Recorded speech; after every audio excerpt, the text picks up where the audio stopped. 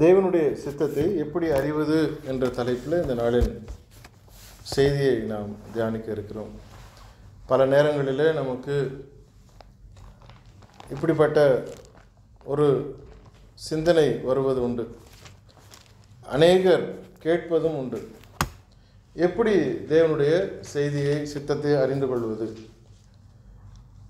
நமக்கு ஒரு காரியம் நடக்க வேண்டும், திருமணத்திற்கென்று பெண் பார்த்திருப்பார்கள், திருமணத்திற்கென்று கணவன் பையனை பார்த்திருப்பார்கள், மாப்பிள்ளை பார்த்திருப்பார்கள். ஒரு வீடு வாங்க வேண்டுமோ, ஒரு வேலைக்கு சேர வேண்டுமோ, ஏதோ ஒரு காரியத்தை நாம் அறிந்து கொள்ள வேண்டும் என்று ஒரு தீர்மானம் எடுக்கும் பொழுது எப்படி தீர்மானம் எடுப்பது? தேவன் என்ன சொல்லுகிறார்? தேவனுடைய சித்தத்தை நாம் எப்படி அதை அறிந்து கொள்வது என்று மனதை உலுக்கி கொண்டிருக்கிற, குறிப்பாக இந்த நாட்களிலே அப்படி அதிகமாக வந்து கொண்டிருக்கிறது. அப்படி என்று சொன்னால் எப்படி தேவனுடைய சித்தத்தை அறிவது? அவர்கள் என்ன செய்வார்கள்? போய் பாஸ்டர்கிட்ட, ரெவரண்ட்கிட்ட போய் கேட்பாங்க, ஐயா எனக்கு ஒரு பெண் பார்த்துருக்குறாங்க, இந்த பெண்ணை கட்டலாமா வேண்டாமா, எனக்கு தேவனிடத்தில் தேவனுடைய சித்தம் என்ன கேட்டு சொல்லுங்கள். அவரோடனே பிரைஸ் தி லார்ட், அல்லேலூயா, நீங்கள் கொஞ்சம் பொறுமையாக இருங்க, நான் தேவனிடத்தில் கேட்டு சொல்லலாம் அப்படின்னு அவரும் சொல்லி அனுப்பி விடுவார். ஒரு நாள் ஆகும், 2 நாள் ஆகும். அப்போது திரும்ப கேட்கும் பொழுது தேவன் மௌனமாக இருக்கிறார், இன்னும் கொஞ்சம் காத்துருங்க, ஆன்சர் வரும் அப்படின்னு சொல்லிட்டு 2-3 நாள் கழித்து திரும்ப அவர் சொல்லுவார், சந்தோஷமாக இதை செய்யுங்க, தேவன் உங்களோடு இருப்பார் அப்படின்னு சொல்லி அனுப்புவார். வர்றவர்களும் கேட்டவர்களுக்கும் ஒரு ஊர்ஜிதம் கிடைத்தவுடன் தேவன் தன்னுடைய சித்தத்தை வெளிப்படுத்திட்டாரு, ஊழியக்காரர் மூலமாக எங்கள் பாஸ்டர் சொல்லிட்டாரு, அதனால் அதை செயல்படுத்துவோம். சில நேரத்தில் தேவன் அது தடையாக இருக்கிறாருன்னு தோணுது, அதனால் இது வேண்டாம் அப்படின்னோடனே நமக்கும் கேட்குறவங்களுக்கும் ஒரு சந்தோஷம், சரி அடுத்தடுத்த பார்க்கலாம்.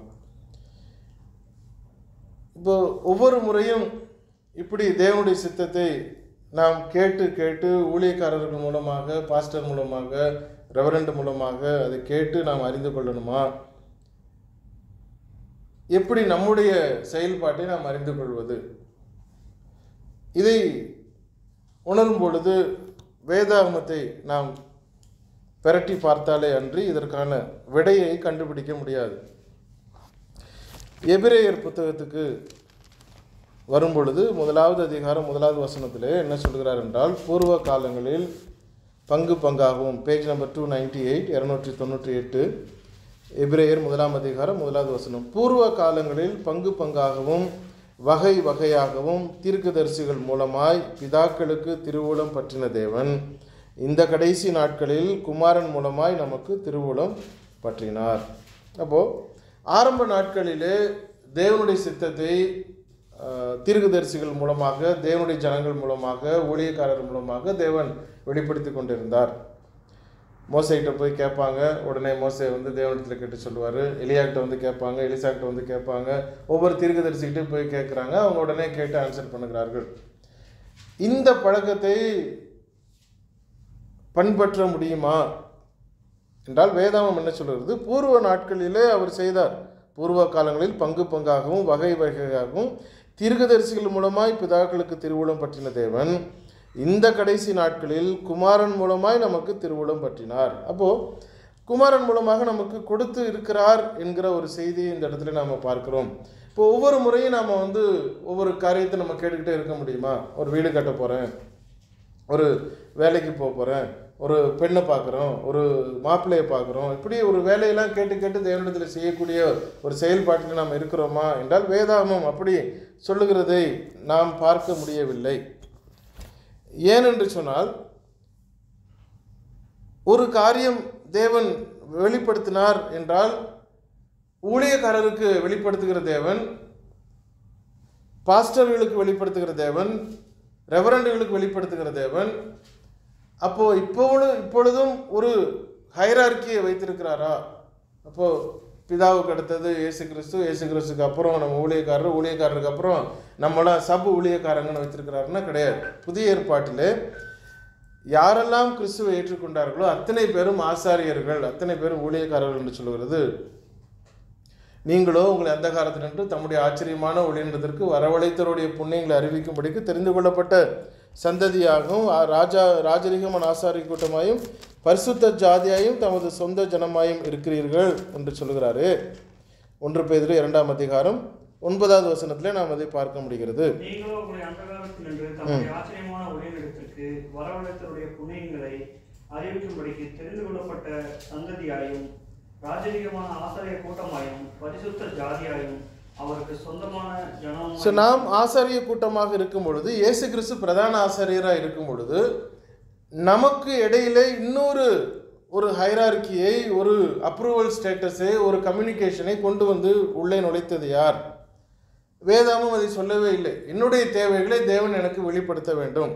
அப்படி என்றால் என்னுடைய ஒவ்வொரு காரியத்தையும் செயல்படுத்துவதெல்லாம் தேவன் எனக்கு சொல்லி கொண்டே இருப்பாரா? சித்தத்தை வெளிப்படுத்தி கொண்டே இருப்பாரா? ஒவ்வொரு காரியத்தையும் நான் அவர்கிட்ட கேட்டு தான் செயல்படுத்தணும்னு சொன்னால், ஏன் ஆப்ரேஷனுக்கு போகும் பொழுது டாக்டர் உடனே சொல்கிறார் சிசேரியன் பண்ணணும்னா வெயிட் பண்ணி ஊழியர்கிட்ட போய் கேட்டு வர வேண்டியது தானே? நாங்கள் சிசேரியன் பண்ணலாமா, ஆண்டவர் என்ன சொல்கிறாரு, அது கேட்குறது இல்லை. ஒரு ஊருக்கு போகணும், இந்த பஸ்ஸில் போகலாமா கேட்க வேண்டியது தானே? இந்த ட்ரெயினில் போகலாமா, இந்த பிளேனில் போகலாமா, அதெல்லாம் கேட்குறது இல்லையே. ஏதாவது ஒரு நமக்கு பிரியமில்லை அப்படிங்கிறத மாத்திரம் கொண்டு போய் அவர் வாயிலிருந்து ஆமாம் அப்படின்னு நமக்கு ஆதரவாக ஒரு வார்த்தையை சொல்லிட மாட்டாரோ? அப்படி ஒரு ஜோசியம் பார்க்கிற லெவலிலே கிறிஸ்தவம் போய் கொண்டிருக்கிறதா? வேதாமும் தேவனுடைய சித்தம் எப்படி எதை சொல்லுகிறது? ஒருவேளை நான் எடுத்த தீர்மானம் நீண்ட நாட்களாக ஒரு பிரச்சனையும் இல்லை, நல்லா போயிட்டுருக்கு, ஒரு வீடு வாங்கணும்னு நினச்சேன், ஜெபம் பண்ணோம், ரொம்ப நாள் வெயிட் பண்ணோம், ஒரு தடையும் இல்லை, நல்லா நடந்துருச்சு, அந்த வீடு நல்லா இருக்குது அப்படின்னா அப்போ தேவனுடைய சித்தமா? அப்போ நீண்ட நாள் பிரச்சனை இல்லாமல் ஓடிக்கொண்டிருக்கிற ஒரு காரியம் தேவனுடைய சித்தமா என்றால் அது இருக்க வாய்ப்பு இல்லை, இருக்காமலும் இருக்க வாய்ப்பு இல்லை. லோத்து போனார், அவருடைய தீர்மானத்தை எடுத்துகிட்டு போனார், கடைசியாக பிரச்சனை சந்ததியாக பிரச்சனையில் மாட்டினாங்க. தாவீது தன்னுடைய வீடு கட்டினார், தேவனுக்கு ஒரு வீடு கட்டணும்னு நினச்சார். அவருடைய தீர்மானம் மகன் மூலமாக நிறைவேறியது, அது நன்மையாகி முடிந்ததா? கிடையாது. சாலமோன் தேவனுக்கு ஆலயத்தை கட்டணும்னு நினைத்தாரு, கட்டி முடித்தார், அது நன்மையாகி முடிந்ததா? கிடையாது. அப்போ தேவன் ஒரு பர்மிசிவ் வில், அவருடைய அல்டிமேட் வில், நான் கேட்டு என்னுடைய தீர்மானத்தை புரிந்து கொண்டு அவர் விருப்பப்பட்டு ஏற்றுக்கொள்ளுகிற ஒத்துக்கொள்ளுகிற ஒரு தீர்மானம் இருக்கிறது. அவருடைய பரிபூரண சித்தத்தை வெளிப்படுத்துகிற ஒரு தீர்மானம் இருக்கிறது. இப்போ நம்ம வாசித்த இந்த வசனத்தில் நம்ம வருவோம். கொலோசியர் 1ஆம் அதிகாரம். இது நிமித்தம் நாங்கள் அதை கேட்ட நாள் முதல் உங்களுக்காக இடையில்லாமல் ஜெபம் பண்ணுகிறோம். நீங்கள் எல்லா ஞானத்தோடும் ஆவிக்குரிய விவேகத்தோடும் அவருடைய சித்தத்தை அறிகிற அறிவினாலே நிரப்பப்படவும். கவனிச்சிங்களா? 275வது பக்கம், பேஜ் நம்பர் 275, கொலோசியர் 1ஆம் அதிகாரம் 9வது வசனத்தை நம்ம வாசிக்க கேட்டோம். இது நிமித்தம் நாங்கள் அதை கேட்ட நாள் முதல் உங்களுக்காக இடைவிடாமல் ஜெபம் பண்ணுகிறோம். நீங்கள் எல்லா ஞானத்தோடும் ஆவிக்கு உரிய விவேகத்தோடும் அவருடைய சித்தத்தை அறிகிற அறிவினாலே நிரப்பப்பட வேண்டும். இதுதான் அவருடைய ஒரு ஆவல். நாம் அவருடைய சித்தத்தை அறிகிற அறிவிலே நாம் நிரப்பப்பட வேண்டுமா? எல்லாவரையும் சொல்லுகிறார், ஊழியக்காரங்களை மாத்திரம் அவர் சொல்லலை. அப்போது நீங்கள் ஒவ்வொருவரும், நாம் ஒவ்வொருவரும், வேதத்தை வாசிக்கிற ஒவ்வொருவரும், தேவனுடைய பிள்ளைகளாகிய நாம் ஒவ்வொருவரும் எல்லா ஞானத்தோடும் ஆவிக்கு உரிய விவேகத்தோடும் அவருடைய சித்தத்தை, தேவனுடைய சித்தத்தை அறிந்து கொள்ள வேண்டும் அப்படின்னு சொல்கிறார். அப்போது அறிந்து கொள்கிறதா இருந்தால் அதனுடைய பலன் என்ன இருக்கிறது? 10வது வசனம், சகலவித நற்கிரியைகளும் ஆகிய கனிகளை தந்து. முதலாவது பாயிண்ட், எல்லா நற்கிரியும் செய்யக்கூடிய கனிகள்னால் நம்ம ஒரு பழத்தை வாங்கிட்டு வந்து நல்ல ஒரு ஆப்பிள் பழம், ஒரு ஆரஞ்சு பழம், நல்ல கனிகளை கொண்டு வந்து கொடுக்குறது அல்ல. கனி அப்படின்னா அவுட்கம், அல்டிமேட் அவுட்கம், கடைசியாக வரக்கூடிய வெளிப்பாடு என்ன? நான் நல்ல பிள்ளையாக இருக்கிறேன் அப்படின்னா என்ன பண்ணேன்? நல்ல பிள்ளை, வீட்டில் உட்காந்துருக்குறோமா? இல்லை, ஏதாவது செயல்பாடு, வெளியே செய்யக்கூடிய அதாவது நற்கிரியைகள், நான் செய்யக்கூடிய கிரியைகள் அத்தனையும் நல்ல கிரியைகளாக நாம் கனிகளை தந்துனா அந்த செயல்பாட்டை நான் செய்து தேவனை அறிகிற அறிவிலே விருத்தி அடைந்து நான் இன்னும் வளரணும், டெய்லி நான் வளரணும், அவரை அறிந்து கொள்ளணுன்ற ஒரு ஆர்வத்தில் அறிவிலே நான் விருத்தி அடைந்து கர்த்தருக்கு பிரியமுண்டாக அவருக்கு பாத்திரராய் நடந்து கொள்ளவும், எதை செய்தாலும் அவர் நம்மள பிரியப்படக்கூடிய அளவிற்கு நான் தகுதியுள்ளவனாய் நடந்து கொள்ளவும், சந்தோஷத்தோடு கூடிய எல்லா பொறுமையும் நீடிய சாந்தம். அமைதியாக உட்காந்துருக்கிறாரு, எதையுமே செய்கிறதில்ல அப்படின்னா பொறுத்துக்கிட்டு பல்ல கடிச்சிட்டு உட்காந்துருக்கிறது இல்லை.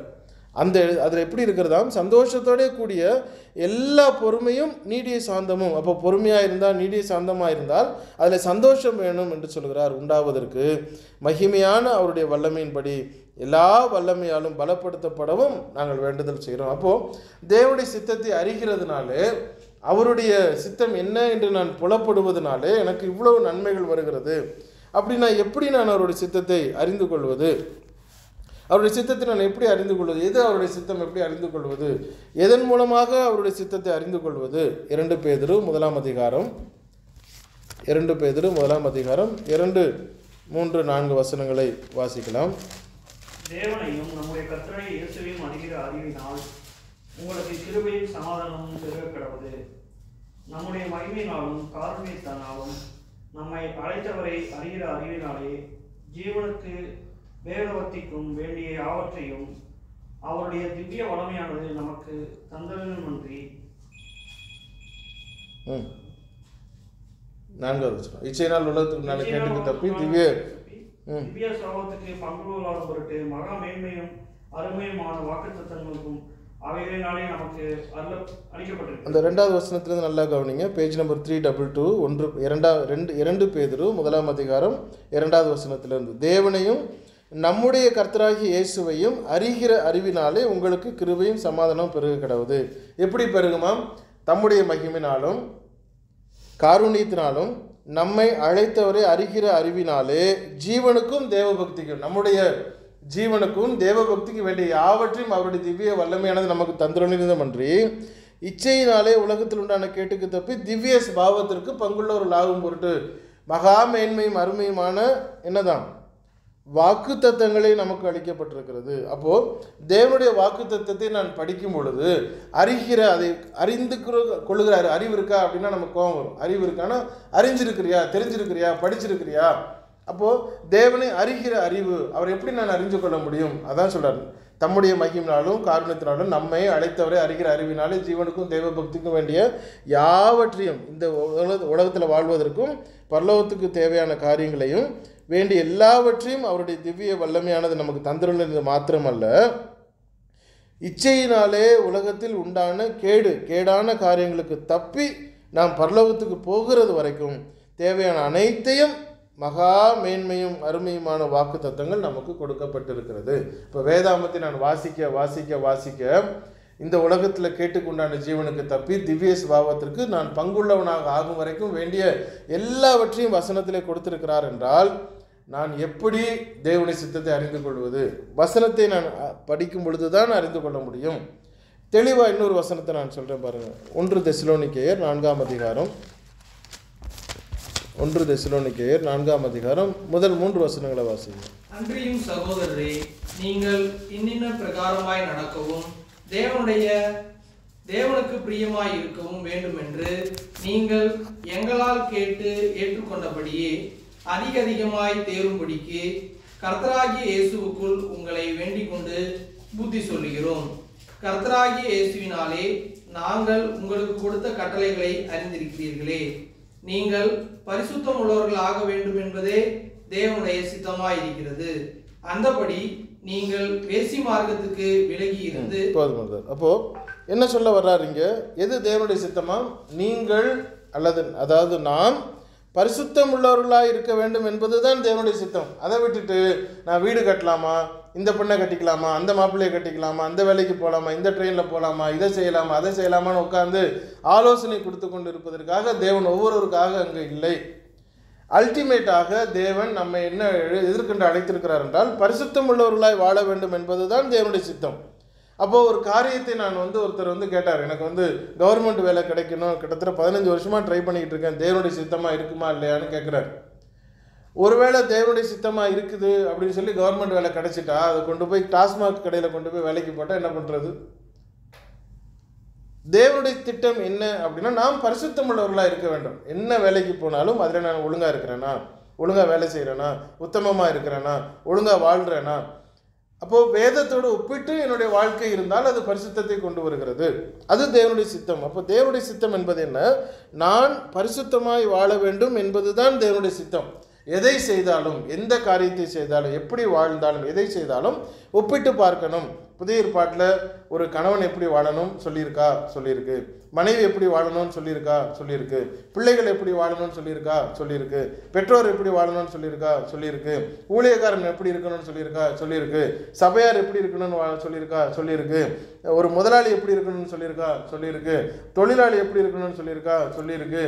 என்னதான் சொல்லலை, A to Z எல்லாவற்றையும் வேதாகமும் நமக்கு கற்றுக் கொடுத்து இருக்கிறது. அதான் அவர் சொல்றார். 2 தீமோத்தேயு 3:16 நினைக்கிறேன். 2 தீமோத்தேயு 3:16-17 பாருங்க, பேஜ் நம்பர் 293. வேதவாக்கியங்கள் எல்லாம் தேவ ஆவியினால் அருளப்பட்டிருக்கிறது. தேவனுடைய மனுஷன் தேறியவனாகவும் எந்த நற்கிரியையும் செய்ய தகுதியுள்ளவனாகவும் இருக்கும்படியாக அவைகள் உபதேசத்துக்கும் கடிந்து கொள்ளுதலுக்கும் சீர்திருத்தலுக்கும் நீதியை படிப்பிக்குதலுக்கும் பிரயோஜனம் உள்ளவராக இருக்கிறது. அப்போ நான் வேதாகமத்தை நான் வாசிக்கும் பொழுது எதெல்லாம் நான் கற்றுக்கொள்ள முடியும்? எல்லாவற்றையும் நான் கற்றுக்கொள்ள முடியும். எதையும் நான் கற்றுக்கொள்ள முடிகிறது. வேத வாக்கியங்கள் எல்லாம் தேவ ஆவியினால் அருளப்பட்டிருக்கிறது. அதனாலே தேவனுடைய மனுஷன் தேறினவனாக எந்த நற்கிரியும் செய்ய தகுதி உள்ளவனாக இருக்கும்படியாக அவைகள் உபதேசத்துக்கும் கடிந்து கொள்ளுதலுக்கும் சீர்திருத்தலுக்கும் நீதியை படிப்பிக்குதலுக்கும் பிரயோஜனம் உள்ளவர்களாக இருக்கிறது. சாப்டராக பவுல் அப்போஸ்தலன் நமக்கு அதை கற்றுக் கொடுக்கிறார். கிறிஸ்தவர்கள் எப்படி வாழ வேண்டும், எப்படி சபையை நிறுவ வேண்டும், எப்படி நிர்வகிக்க வேண்டும், எப்படி ஒருவர் உள்ளே இருக்க வேண்டும், எப்படி வெளியே நடந்து கொள்ள வேண்டும், எல்லாவற்றையும் அவர் சொல்லிக் கொடுக்கிறது மாத்திரமல்ல, அந்த டாப்பிக்கல் பேசிஸில் சொல்லிக் கொடுத்தது மாத்திரமல்ல, கம்ப்ளீட்டாக இந்த இடத்துல ஒரு காம்ப்ரிஹென்சிவ் ஒரு ஸ்டேட்மெண்ட்டை கொடுக்குறாரு. அவைகள் உபதேசத்துக்கும் கடிந்து கொள்ளுதலுக்கும் சீர்திருத்தலுக்கும் நீதியை படிப்பிக்குதலுக்கும் பிரயோஜனம் உள்ளவர்களாக இருக்கிறது. இப்போ தேவனுடைய சித்தத்தை நான் எப்படி அறிந்து கொள்வது? ஒவ்வொரு செயல்பாட்டுக்கும் நான் போய் கேட்க வேண்டியதல்ல, அது தவறு, அது ஜோசியம் கேட்குறது. ஒவ்வொரு முறையும் போய் அவர்கிட்ட போய் ஆண்டவர்கிட்ட கேட்டு சொல்லுங்க. இவர் யார் ஆண்டவர்கிட்ட கேட்டு சொல்கிறதுக்கு? நாம் நேரடியாக கேட்க முடியாதா? எபேசியர் 4வது அதிகாரம் என்ன சொல்லுது பாருங்கள், கடைசி வசனம். ஒருவருக்கொருவர் தயமாயும் மன ஒழுக்கமாயும் இருந்து எபிரேயர் 4 கடைசி. எபிரேயர் 4ஆம் அதிகாரம். நாம் இரக்கத்தை பெறவும் ஏற்ற சமயத்தில் சகாயம் செய்யும் கிருபையை அடையவும் தைரியமாய் கிருபாசன தண்டையிலே இப்போ நாம் நேரடியாக கிருபாசன தண்டையிலே சேர வேண்டும். நமக்கு மேலே பிரதான ஆசிரியருக்கு மேலே பிதாவானவர் இருக்கிறார். அப்போ நாம் நம்முடைய சித்தத்தை, நம்முடைய தேவைகளை தேவனிடத்திலிருந்து கேட்டு நம்ம பெற்றுக்கொள்ளணும். அப்படின்னா வேதாகமத்தை படித்தால் அது நமக்கு சரியாக கொடுக்கும், சரியான பாதையை நமக்கு பற்றிக்கொள்ளும். எந்த ஒரு தீர்மானத்தையும் எடுப்பதற்கு நம்ம செய்ய வேண்டியதெல்லாம் வேதாகமத்தை ஒழுங்காக நான் படிக்கும் பொழுது அது எனக்கு கற்றுக் கொடுக்கிறது. பிதாவுடைய சித்தத்தை எனக்கு வெளிப்படுத்துகிறது. பரிசுத்தமாய் நான் ஒரு காரியத்தை செய்ய வேண்டும் என்றால் அது பரிசுத்தமாய் நல்லா நடத்த முடியுமா? அவ்வளோதான். அதான் கொஸ்டின். ஒரு காரியத்தை நான் செயல்படுத்தும் பொழுது ஒழுங்காக நான் செயல்படுத்த முடியுமா? ஒரு பாஸ்போர்ட் வாங்கணும், தட்கலில் வாங்குறதுக்கும் நமக்கு பர்மிஷன் கொடுத்துருக்காங்க. நார்மல் பாஸ்போர்ட் வாங்கலாம் அல்லது ப்ரீமியர் வாங்கலாம், தட்கல் மூலமாக போகலாம். இதெல்லாம் விட்டுட்டு நான் அதுக்கையும் தாண்டி இப்போவே எனக்கு வேணும், நான் ஒரு 10,000 ரூபா தரேன் அப்படின்னு கைவிட்டு கொடுத்து வாங்கணும்னா அது தேவனுடைய சித்தமாக இருக்கும்னா இருக்காது. அப்போ உனக்கு பிளான் பண்ண முடியலையா? 2 நாளைக்கு முன்னாடி உன்னால் பிளான் பண்ண முடியலையா? 10 நாளைக்கு முன்னாடி உன்னால் பிளான் பண்ண முடியலையா? இந்த வேலை எனக்கு கட்டாயம் வேணும் அப்படின்னு சொல்லி நான் போக போகிறேன்னா, இந்த கட்டாயம் எனக்கு இந்த வேலை வேணும்னு சொல்லி நான் செயல்படுத்தும் பொழுது தேவனுடைய சித்தமாக இருக்குமா? இருந்தால் வரப்போகுது, இல்லைன்னா இல்லை. அப்போது எதை நான் முயற்சி பண்ணுறேன், எப்படி நான் முயற்சிப்படுகிறேன், அது தேவனுடைய திட்டத்தின்படி நடக்குதா அப்படின்னா பரிசுத்தத்தை நான் காத்துக்கொள்வதற்கு தடையாக இருக்கிற எந்த காரியமும் அது தேவனுடைய திட்டம் இல்லை. அவ்வளோதான். ஒவ்வொரு செயல்பாட்டையும் நான் போய் தெரிந்தெடுத்து கொள்ள வேண்டியதல்ல. ஒவ்வொரு செயல்பாட்டுக்கும் நான் ஆலோசனை தேவனுடைய திட்டத்திலே பார்த்து கொண்டே இருக்கிறதல்ல. தேவனுடைய சித்தம் என்ன? நான் செயல்படுத்தப்படுகிற காரியங்கள் பரிசுத்தமானதா, நான் பரிசுத்தமாக இருக்க வேண்டும் அப்படிங்கிறது மாத்திரம்தான் அவருடைய திட்டம். அப்போ எதை செய்தாலும் நான் பரிசுத்தமாய் அதை செய்கிறேனா, அவ்வளோதான் தேவனுடைய திட்டமாக இருக்கிறது. அதை விட்டுட்டு நம்ம ஜோசியம் கேட்க போனோம்னால் நாம் சபிக்கப்பட்டவர்களாக ஆகிவிடுகிறோம். கிளிகிட்ட போய் கேட்குறது தான் நமக்கு கஷ்டமாக இருக்குது. கை ஜோசியம் பார்க்குறது நமக்கு கஷ்டமாக இருக்குன்னா இதை பைபிள் மூலமாக ஊழியக்காரங்கள்ட்ட கேட்குறதும் அதுவும் கிளி ஜோசியம் தான். அது ஒரு கொஞ்சம் பெரிய கிளி, அவ்வளோதான். இப்போ எனக்கு நல்ல காலம் பிறக்குமா அப்படின்னு கேட்குறது தவறானது. இந்த செயல்பாடு எனக்கு நல்லதை கொடுக்குமா அப்படின்னு கேட்குறது தவறானது. நான் ஒழுங்காக அதை செயல்படுத்துகிறேன்னா அதுதான் தேவனுடைய திட்டம். பரிசுத்தமாய் இருக்க வேண்டும் என்பதே தேவனுடைய திட்டமாக இருக்கிறது. எபேசியர் 5வது அதிகாரத்துக்கு வாங்க. எபேசியர் புத்தகம் 5ஆம் அதிகாரம் 15, 16, 17 வாசிங்க. ஆனவரினாலே நீங்கள் ஞானமற்றவர்களைப் போல நடவாமல் ஞானம் உள்ளவர்களைப் போல கவனமாய் நடந்து கொள்ள பார்த்து நாட்கள் புலனானால் காலத்தை பிரயோஜனப்படுத்திக் கொள்ளுங்கள். 7, 17. ஆகையால் நீங்கள் மதியற்றவர்களாய் இராமல் கர்த்தருடைய சித்தம் இன்னதென்று உணர்ந்து கவனிச்சிங்களா? நம்ம ஞானம் உள்ளவர்களாய் நடந்து கொள்ள வேண்டியது அவசியமாக இருக்கிறது. நமக்கு தேவன் ஞானத்தை கொடுக்குறார். எதை செயல்படுத்தணும், எப்படி செயல்படுத்தணும், இதை அட்வான்ஸாக நான் யோசிக்கலாமா, செயல்படுத்தலாமா, இதெல்லாம் தேவன் நமக்கு கொடுத்துருக்கிற ஒரு ஞானமாக இருக்கிறது. ஆனபடினால் நீங்கள் ஞானம் மற்றவர்களைப் போல் நடவாமல் ஞானம் உள்ளவர்களைப் போல கவனமாய் நடந்து கொள்ள பார்த்தப்போ நமக்கு சில நேரம் கொஸ்டின் வரும். அறிவுனா என்ன, ஞானம்னா என்னன்னு நமக்கு ஒரு கேள்வி வரும். அறிவு என்பது தெரிந்து கொள்வது, அந்த தெரிந்து கொண்டதை செயல்படுத்துவது ஞானம். ஒரு பூட்டு இருக்குது, இந்த பூட்டை எப்படி திறக்கிறது அப்படின்னா ஒரு சாவி எடுத்து அந்த பூட்டை போட்டு திறந்தால் அது திறக்கும் அப்படிங்கிறது அறிவு. அது என்னுடைய அறிவு, அது நாலேஜ். நான் அதை ஓகே இந்த சாவியை போட்டால் தான் அது திறக்கும். எல்லா சாவியும் போட்டு திறக்குமா, திறக்காது. இதுக்கு ஒரு சாவி இருக்குது, இந்த பேட்டர்ன் இருக்குது, இதை போட்டால் திறக்கும். இது அறிவு. இப்போது இந்த சாவியை எடுத்து அதை போட்டு அதை திறக்கணும் அப்படின்னு அதை செயல்படுத்துறது ஞானம். நான் வேதாமத்தை படிக்கிறதோடு நிற்காமல் அந்த படித்ததை நான் வாழ்க்கையில் செயல்படுத்தும் பொழுது நான் ஞானம் உள்ளவனாய் நடந்து கொள்கிறேன். ஆனபடியினாலே நீங்கள் ஞானம் அற்றவர்களைப் போல நடவாமல். சிலர் சொல்லுவாங்க, எனக்கு வியாதி வந்துருச்சு, 91வது சங்கீதத்தை 91 முறை எழுதுங்க அப்படிம்பாங்க. அது சொன்னவங்களாம் இருக்கிறாங்க. 91வது சங்கீதத்தை 91 முறை எழுதுனா உங்களுக்கு வியாதி போயிடும். என்னென்னா அவன் சொல்லி கொடுத்துருக்கான், 1000 முறை நீ என்ன பண்ணு, இதை எழுது, ஸ்ரீராமஜெயம் எழுது, அல்லது நீ அவன் ஸ்ரீராமஜெயம் எழுத சொன்னால் நடக்குதோ நடக்கலையோ அது அவங்க நம்பிக்கை. நம்மளால உடனே என்ன சொல்ல, நீ அல்லலியா எழுது, 1000 தடவை நீ அல்லலியா எழுது. அவன் மொட்டை போடுறானே நீ வேளாங்கண்ணிக்கு போய் மொட்டை போடு. அவன் பழனிக்கு போய் பாத யாத்திரை போகிறானே நீ எருசலேமுக்கு பாத யாத்திரை போ. எருசலேமுக்கு நான் போகிற நேரம் ஏர்போர்ட்லேருந்து வெறும் காலில் நடந்து வந்தாங்க எல்லோரும், ஒரு டீம். எதுக்குன்னா அது பரிசுத்த பூமியா. பரிசுத்த பூமின்னா தேவன் அதை பாதுகாத்திருப்பார்ல. அவர் எங்கே பிறந்தாருன்ற இடம் யாருக்கும் தெரியுமா, தெரியாது. எங்கே என்ன நடந்ததுன்னு தெரியுமா, எல்லாத்தையும் அழித்து போட்டார். இப்போ நான் இந்த தேவனுடைய ஆலயம் எருசலேம் தேவாலயத்தை குறித்து நான் தொடக்கத்தில் சொன்னேன். தாவீது கட்ட நினைத்ததை அவர் பிரியப்பட்டார். நீ கட்டாத, உன் பையனை கட்ட வைக்கிறேன்னாரு. அவர் பையன் கட்டினதையும் அவர் நிலை நிறுத்துதுன்னா கிடையாது. அதுவும் ஒரு கல் மேலே இன்னொரு கல் இல்லாத அளவுக்கு எடுத்து போட்டார்கள். அதில் ஒரு சின்ன இன்ஃபர்மேஷன் இருக்குது. ஒரு கல் மேலே ஒரு கல் ஏன் எடுத்து போட்டாங்க அப்படின்னா, அது 2 கல்லுக்கு நடுவில் சாலமோன் பயங்கர காசு பார்ட்டி உள்ளுக்குள்ளே தங்க தகடு வச்சுருப்பாருன்னு சொல்லிட்டு எல்லாத்தையும் எடுத்து பார்க்குறாங்க. ஒரு இடம் இல்லாமல் எல்லாத்தையும் நொறுக்கி பார்த்து தான் அவங்க விட்டுட்டு போனாங்க. ஸோ அந்த அளவிற்கு அப்போது இந்த ஜனங்கள் என்ன பண்ணிருப்போம், ஐயோ தேவனுடைய ஆலயமாச்சு, தேவன் பாதுகாக்கலையா, உயிரோடு இல்லையா, அவர் கண்ணு இல்லையா, இவ்வளோ அருமையாக நாங்கள் கட்டி வச்சோமே, தேவனுடைய இடத்த ஒருத்தன் அந்நியன் அடிக்கிறானே அப்படின்னா தேவன் அங்கே இருக்கலை. அவர் அங்கே வசிக்கிறவர் அல்ல. அவருடைய அல்டிமேட் வில் அது கிடையாது. பர்மிசிவ் வில்லாக தான் அது இருந்தது. நீ பிரியப்பட்ட நீ கட்டிக்கொண்டு அவருடைய நாமம் விளங்குவதற்காக தான் அது கட்டப்பட்டதே ஒழிய தேவன் வசிப்பதற்காக கட்டப்படவில்லை. அப்போது நான் எதற்காக செய்கிறேன், அந்த ஞானம் எதற்கு, அறிவு எதற்கு, நான் செயல்படுத்துகிற காரியம் எதற்கு?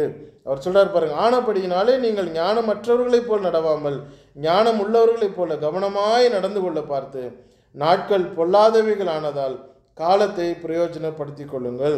எவ்வளோ நாள் நமக்கு இருக்குது தெரியாது. நமக்கு இன்னைக்கு காலையில் ஏதாவது ஒரு வசனம் படிச்சிருக்கோமா, ஏதாவது ஒரு வாக்கியத்தை படிச்சிருக்கிறோமா, ஜபம் பண்ணும் பொழுது உணர்வோடு ஜபம் பண்ணியிருக்கிறோமா, என்னைக்காவது யோசித்து பார்த்துருக்குறோமா? காலை ஜபம் என்ன ஆரம்பிக்கணும், கடகடான்னு முடிக்கும்.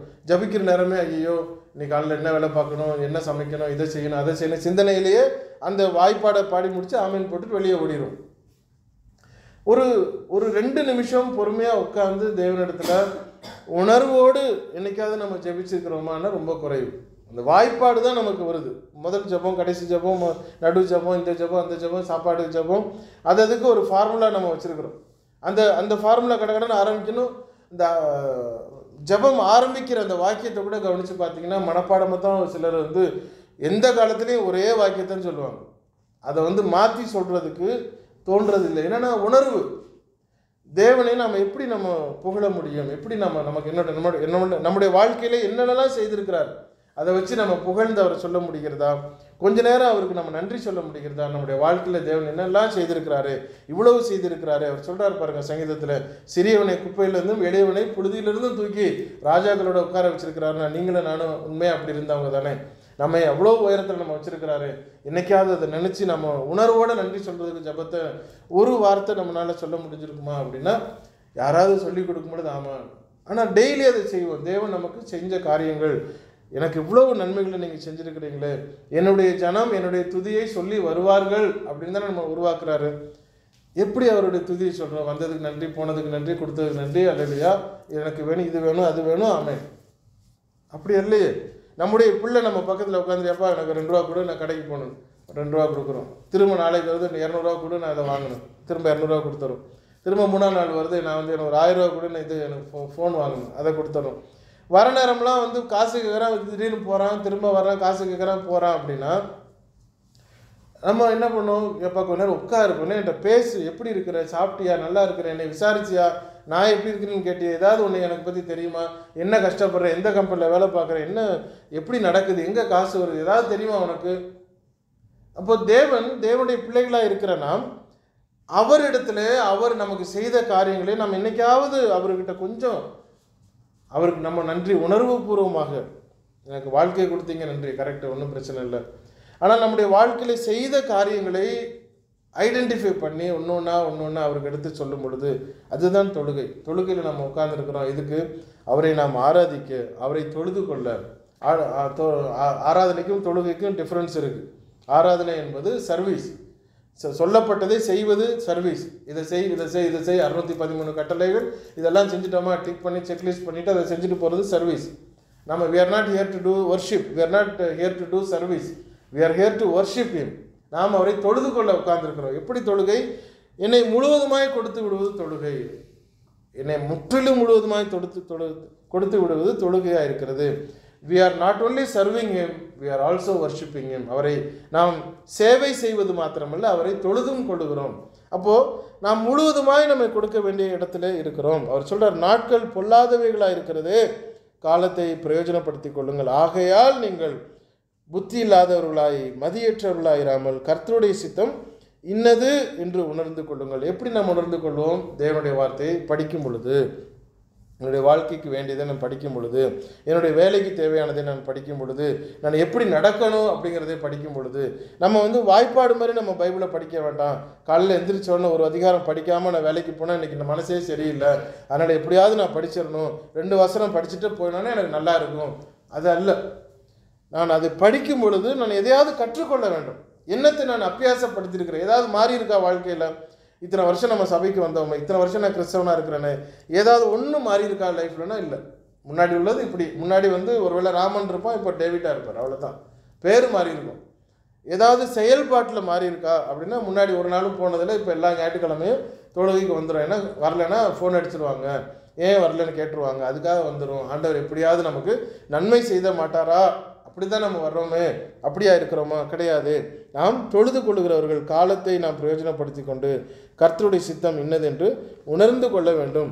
அதை சங்கீதக்காரன் ரொம்ப அழகாக ஒரு வசனத்தில் சொல்லார் பாருங்க, நான் எல்லா தேவனுடைய வார்த்தையை கற்றுக்கொள்ளுகிறதுனாலே எனக்கு போதித்தவர்களை காட்டிலும் 199 119 உம்முடைய சாட்சிகள் என் தியானமாக இருக்கிறபடியினால். அப்போது அதை தியானம், அதை படிச்சுட்டே இருக்கிறேன், அரசை போட்டுகிட்டே இருக்கிறேன், நான் அதை வந்து அப்படியே அரைச்சிக்கிட்டே இருக்கிறேன். ஒவ்வொரு நாளும் படிக்க படிக்க படிக்க படிக்க துன்மார்க்கருடைய ஆலோசனை நடவாமல், பாவிகளுடைய வழியில் நில்லாமல், பரியாசக்காரர் உட்காரும் இடத்துல உட்காராமல், கர்த்தருடைய வேதத்தில் பிரியமாக இருந்து இரவும் போலும் அவருடைய தேவதத்திலே தியானமாக இருக்கிற மனுஷன் பாக்கியவான். இரவும் பகலும் அதை நான் உட்காந்து அதை தியானிக்கணும், படிக்கணும், அசைப்போடணும், என்ன சொல்லியிருக்கு, எப்படி சொல்லியிருக்கு, அதை நான் பிரயோஜனப்படுத்தும் பொழுது தென் I will understand what is God's will. அதுக்கப்புறம் நான் தேவனுடைய சித்தம் என்னதென்று என்னால் உணர முடியும். ஏனென்றால் தேவனுடைய சித்தம் என்ன? நான் பரிசுத்தமாக இருக்க வேண்டும். எப்படி பரிசுத்தமாக இருப்பது? வேதாகமத்திலே நமக்கு சொல்லிக் கொடுக்கப்பட்டிருக்கு. எபேசியர் 5ஆம் அதிகாரம் 8வது வசனத்தை பார்க்கலாம். 268 பேஜ் நம்பர் 268. எபேசியர் 5:8. முற்காலத்திலே நீங்கள் அந்தகாரமாக இருந்தீர்கள், அந்தகாரம்னா இருட்டாய், அந்தகாரமாக இருந்தீர்கள், இப்பொழுதோ கர்த்தருக்குள் வெளிச்சமாக இருக்கிறீர்கள், வெளிச்சத்தின் பிள்ளைகளாய் நடந்து கொள்ளுங்கள். கர்த்தருக்குள் நான் வந்த பொழுது நான் எப்படி இருக்கிறேன்னா வெளிச்சம் உள்ளவனாக இருக்கிறேன், நான் ஒளி உள்ளவனாக இருக்கிறேன். அப்போது ஒளியின் பிள்ளைகளாய் நீங்கள் நடந்து கொள்ளுங்கள் என்று சொல்கிறார். நான் வெளிச்சமாக இருந்தால் நான் எங்கே போனாலும் என்னை சுற்றி இருக்கிற என்ன இருக்கும்? எல்லாம் வெளிச்சமாக இருக்கும். என்னுடைய நான் போகிற எந்த இடம் டார்க்காக இருந்தாலும் நான் வெளிச்சமாக இருக்கிறதுனால என்னை சுற்றிலும் உள்ளவர்கள் வெளிச்சத்தை கொடுப்பதற்கு நான் பிரயோஜனம் உள்ளவனாக இருக்கிறேன். யோவான் 12வது அதிகாரம் 36 கூட இயேசு கிறிஸ்து ரொம்ப ஷார்ட்டான ஒரு மெசேஜ் அந்த இடத்துல சொல்லிட்டு நகர்வார் பாருங்க. 12:36 ஒளி உங்களோடு இருக்கையில் நீங்கள் ஒளியின் பிள்ளைகளாகும்படிக்கு ஒளியினிடத்தில் விசுவாசமாயிருங்கள் என்றார். இவைகளை இயேசு சொல்லி அவர்களை விட்டு மறைந்தார். கவனிச்சிங்களா? ஒளி உங்களோடு இருக்கையில் நீங்கள் ஒளியின் பிள்ளைகள் ஆகும்படிக்கு ஒளியினிடத்தில் விசுவாசமாயிருங்கள். இப்போ நான் தேவனோடு ஒன்றி இருந்தால், தேவனுடைய பிள்ளைகளாய் நான் இருக்கும் பொழுது நான் தேவனுடைய வெளிச்சத்தை வெளிப்படுத்துகிறவன். ஒளி உங்களோடு இருக்கையில் நீங்கள் ஒளியின் பிள்ளைகள் ஆகும்படிக்கு ஒளியினிடத்தில் விசுவாசமாயிருங்கள். அதே அதிகாரம் 46வது வசனத்தை கூட நம்ம பார்க்கலாம். என்னிடத்தில் விசுவாசமாய் இருக்கிறவன் எவனும் இருளில் இராதபடிக்கு நான் உலகத்தில் ஒளியாகவே வந்தேன். கவனிச்சிங்களா? அப்போ இயேசு கிறிஸ்து நமக்கு ஒளியாக இருக்கும் பொழுது அவரை நாம் பற்றி கொண்டால் நம்ம ஒரு ஃப்ளாரசன்ட் மாதிரி ரிஃப்ளெக்டிவ் ஸ்டிக்கர்ஸ்லாம் பார்த்துருப்பீங்க. ஃப்ளாரசன்ட்டுக்கும் ரிஃப்ளெக்டிவ் ஸ்டிக்கர்ஸுக்கும் இது ஒளியை வாங்கி இருட்டில் வெளியே கொடுக்குறது. ரிஃப்ளெக்டிவ் ஸ்டிக்கர் ஒளியை அடித்தோன்னு அப்படியே வாங்கி கொடுத்துட்றது. அப்போது நாம் எப்படிப்பட்டவர்களாக இருக்கிறோம்? அந்த ஒளியை வாங்கி மற்றவர்களுக்கு தேவையான பொழுது இருளில் இருக்கிறவர்களுக்கு கொடுக்கிறவர்களாய் நாம் வாழ வேண்டியது அவசியமாக இருக்கிறது. அது தேவனுடைய சித்தமாக இருக்கிறது. எபேசியர் 5ஆம் அதிகாரம் 9-10 கூட வாசியுங்கள். எபேசியர் 5:9-10 ஆவியின் கனி நற்குணத்திலும் நீதியிலும் உண்மையிலும் விளங்கும். கர்த்தருக்கு பிரியமானது இன்னதென்று நீங்கள் சோதித்து பாருங்கள். ஆவியின் கனி எதில் இருக்குதாம்? சகல நற்குணத்திலும் நீதியிலும் உண்மையிலும் விளங்குகிறது. நான் எவ்வளோ பெரிய ஒரு உத்தமன் என்று என்னை சொல்லி கொண்டாலும் ஒன்றுமே செய்யாமல் உட்கார்ந்துருந்தா நான் வேஸ்டானவன். அவர் சொல்கிறார், சகல நற்குணத்தில் தான் என்னுடைய கனியை நான் வெளிப்படுத்த முடியும். நீதியில் நடக்கும் பொழுது, உண்மையிலே நடக்கும் பொழுது தான் என்னுடைய கனி வெளியே வருகிறது. கர்த்தருக்கு பிரியமானது இன்னதென்று நீங்கள் சோதித்து பார்க்க வேண்டியது. அப்போ ஒவ்வொரு முறையும் நான் செயல்படுத்துறதெல்லாம் கர்த்தருக்கு பிரியமானதா, அவருக்கு சித்தமானதுன்னா என்னது போய் கேட்டுட்டு வர்றதில்லை. அவர் ஓகே நோ அப்படின்னு சொல்கிறதல்ல. நான் செய்கிறது பரிசுத்தமானதா, அதுதான் என்னுடைய அவசியம். கடைசியாக 3 காரியங்களை சொல்லி முடிக்கிறேன். கர்த்தருடைய சித்தம் என்றால் என்ன? நான் பரிசுத்தமாக இருக்க வேண்டும். அதை 1 தெசலோனிக்கேயர் 4:3 நாம் பார்க்கிறோம். இரண்டாவதாக 2 பேதுரு 3:9 நம்ம பார்க்கலாம். 2 பேதுரு 3:9 பாருங்க. தாமதிக்கிறார் என்று சிலர் எண்ணுகிறபடி கர்த்தர் தமது வாக்குத்தத்தத்தை குறித்து தாமதமாயிராமல் ஒருவரும் கெட்டு போகாமல் எல்லோரும் மனம் திரும்ப வேண்டும் என்று விரும்பி, எல்லாரும் மனம் திரும்ப வேண்டும் என்பது அவருடைய சித்தமாக இருக்கிறது. முதலாவது நான் பரிசுத்தமாக இருக்க வேண்டும். இரண்டாவது அத்தனை பேரும் மனம் திரும்ப வேண்டும் என்பது அவருடைய சித்தமாக இருக்கிறது. மூன்றாவது 1 பேதுரு 4ஆம் அதிகாரம் முதல் 2 வசனங்களை பாருங்க. இப்படி இருக்க கிறிஸ்து நமக்காக மாம்சத்திலே பாடுபட்டபடியால் நீங்களும் அப்படிப்பட்ட சிந்தையை ஆயுதமாக தரித்துக் கொள்ளுங்கள். ஏனென்றால் மாம்சத்தில் பாடுபடுகிறவன் இனி மாம்சத்தில் இருக்கும் காலம் வரைக்கும் மனுஷருடைய இச்சைகளின்படி பிழைக்காமல் தேவனுடைய சித்தத்தின்படியே பிழைக்கத்தக்கதாக பாவங்களை விட்டோய்ந்திருப்பார். கவனிச்சிங்களா? அப்போ தேவனுடைய சித்தம் என்ன? அவருடைய சித்தம் நாம் பரிசுத்தமாய் வாழ வேண்டும்.